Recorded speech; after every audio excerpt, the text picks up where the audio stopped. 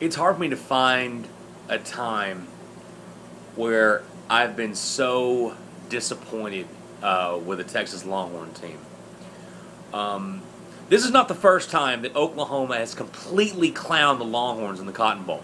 Happened last season. But last season, you know, Longhorns fans, we had the only optimism we had, and I had some going into last season because, hey, we're young and we're spunky and maybe we can pull it out. This year, we had legitimate reasons to believe that the Longhorns could win this ball game, from what we'd seen, at least from our offense, and we knew the playmakers we've had. And they kept pointing out how young this team is, and they are, but you can't keep using that excuse. Everyone's got young players. It's college football. And the Sooners have beaten us 3 years in a row. But 2 years in a row, Oklahoma has come into Dallas completely understanding what this game means and how big a stage it is. And for 2 seasons, the Horns didn't show up. For 2 seasons, it's like we got beat when the game first started. And, you know, you saw the start of that game, and for a while we only had 2 points and they were killing us, and really 2 points looked worse than 0, because 2 points is like kind of when you tell a joke, it's like, we're going to beat you guys 64-2. That's pretty much what it is, what it was today. On defense, we still can't tackle. I don't, you know, in my head and in my heart, after watching us play Okie State and West Virginia, and even Ole Miss, watching our guys miss tackles, I would try to just explain away like, oh, they'll clear it up in practice. That's the only thing that's missing.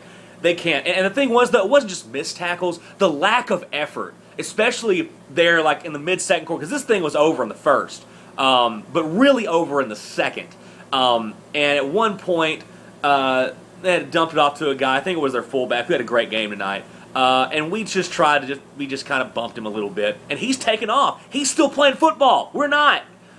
And it was just awful. And the defense was on the field the entire game. They didn't play well either. But the offense, we couldn't even get a first down forever.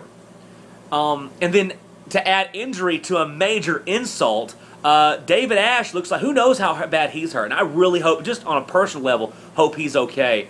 But that you saw the wrist. It looks bad. And no, he didn't play well tonight. And neither did the rest of the offense. Nobody played good tonight. But you definitely don't want to see your quarterback going down, because that can screw up your season. Case there at the end threw a couple touchdown passes, but OU had their scrubs in. I'm glad Case played well. That's fine. I don't care about that. But the thing is, it's where do the Longhorns go from here?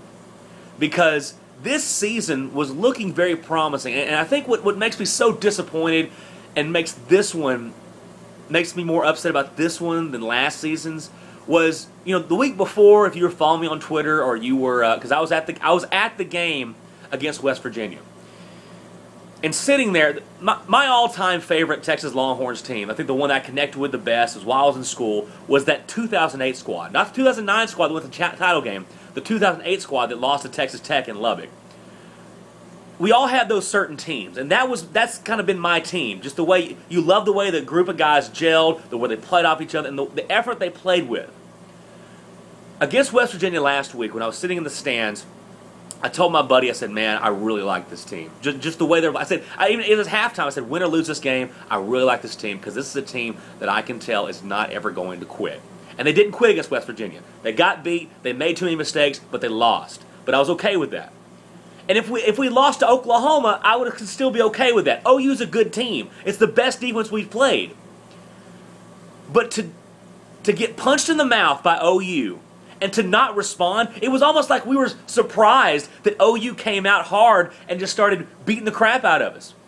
And we were like, oh, well, I guess we just sit back and lose. These are the worst kinds of games. Now, I know if you're a Sooner fan, you love it, and you should love it. I mean, congrats to you guys. But as a fan of the other team, you just sit there and you fucking just wasting space. I mean, the Texas Tech West Virginia game's on. I know people around here are wanting to watch it, but they got to watch this mess screw up. So, Sooner fans, congrats, man. You know, they show me a lot. They play a lot better. This is definitely the best they've played all season. They looked good against Tech last week, and they just came and rolled us.